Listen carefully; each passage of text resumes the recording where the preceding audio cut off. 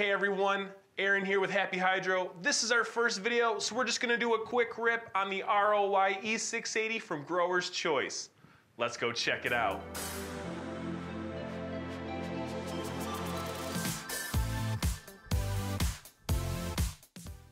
All right, in this video, I'm just gonna take some time to kind of go through what you can expect when working with the ROI-e680 and what it's like to get a shipment from us here at Happy Hydro.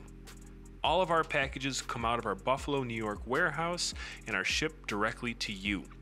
We do practice discreet shipping methods, and all of our packages are insured just to give you that extra little peace of mind.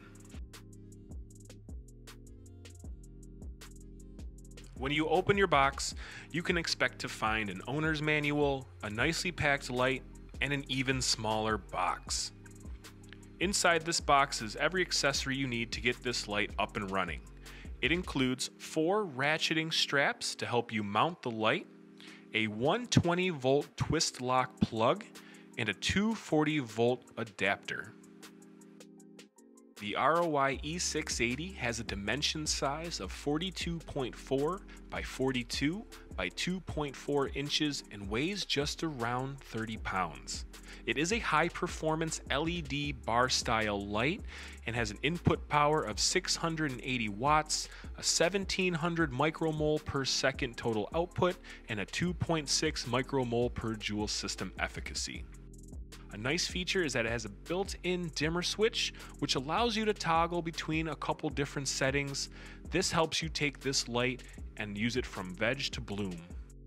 Grower's Choice ROI-e680 is made with top bin Osram diodes. Paired with its flagship 3K CMH full phase spectrum, this light is the real deal.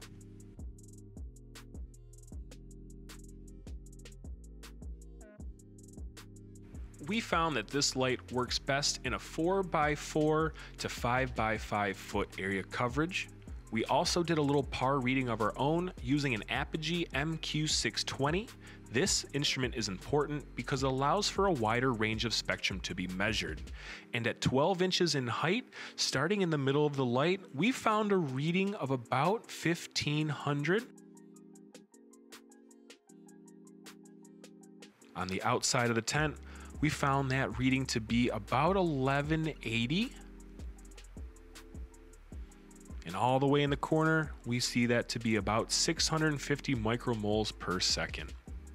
So guys, thank you so much for watching. Like I said, this is our first episode ever on the Happy Hydro YouTube channel, so please comment down below anything that you think we could do better or any upcoming episodes you'd like to see. Until then, like this video, subscribe to the channel for updates. Don't forget to check back next week for the next episode in the series.